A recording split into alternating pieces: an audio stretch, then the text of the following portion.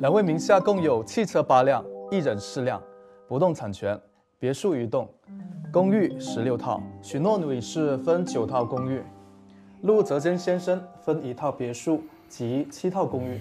等一下，凭什么他958？一栋别墅等于多少套公寓了？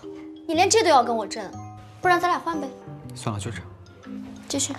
双方名下公司股权持股对半，由陆先生。等一下，公司里他的千万粉丝账号怎么算？你都说了那是我的账号了，你还想怎么算？那可不行。当年我费了多大的功夫，才把账号从你的出轨门事件里面起死回生的拉回来。你现在一回来想要就要。那我不要了，行了吧？下一条。双方共有现金储蓄。等一下，你怎么那么多问题？他怎么办？这小巴是4年前我领养的，当然归我。凭什么？当年一走了之的时候，怎么就没想着把他也带走啊？当年我那是没办法。我都养了这么久了，你想要就要，你当我什么？接盘侠？你到底想干嘛？不公平！半年小巴的事情不解决，这婚我就不离。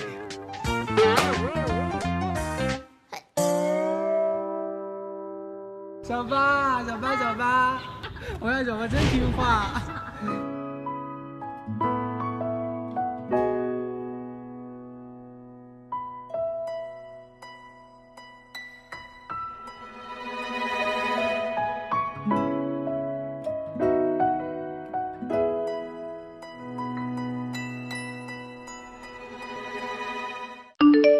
陆总，您看微博热搜了吗？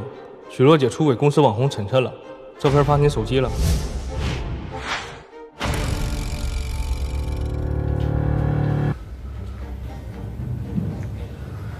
给我把这个事压下去，不管花多少钱。你为什么解决晨晨？你知道你这样给公司带来多少损失吗？你不是怀疑我出轨吗？我要是不解约晨晨，怎么平息公司的流言蜚语？我还怎么回去上班？你要是没出轨的话，你怕什么？你信是什么？陆泽珍，你还是不相信我？